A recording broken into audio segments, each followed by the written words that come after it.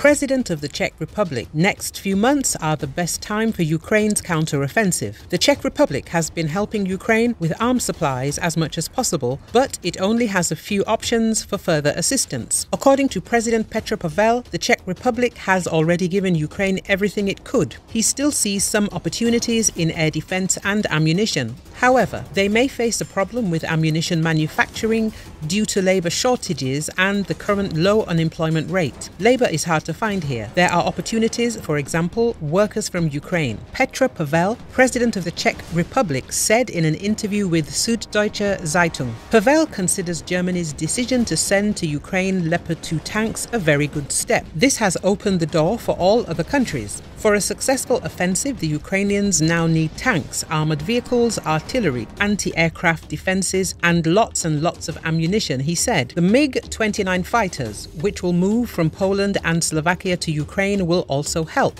Every plane is important. I have no idea what we can do next, the Czech president said. He added that sending Western aircraft would be a logical step in the long term. Petr Pavel believes that the next few months are the best time for Ukraine's counter-offensive against Russian troops.